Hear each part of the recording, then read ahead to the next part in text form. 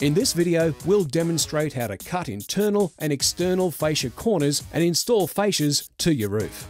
For an internal corner, make a mark and square up on the end of the fascia. Cut off and then make another mark to determine the tag. Cut on this mark on the upper and lower side of the fascia, and then fold up the tag. Square up and then place the fascia up on the fascia brackets.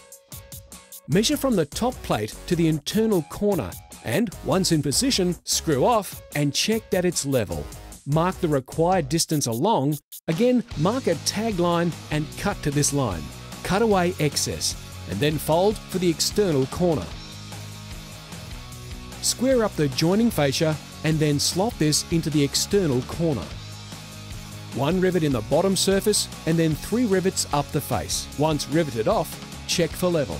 Slide the joining fascia into place, making sure that the join is nice and neat. Then put 3 rivets up the face and 1 on the bottom side. Joining a run of fascia, cut the top of the inside fascia length and slide the 2 together. Again, 3 rivets on the face and 1 up the bottom.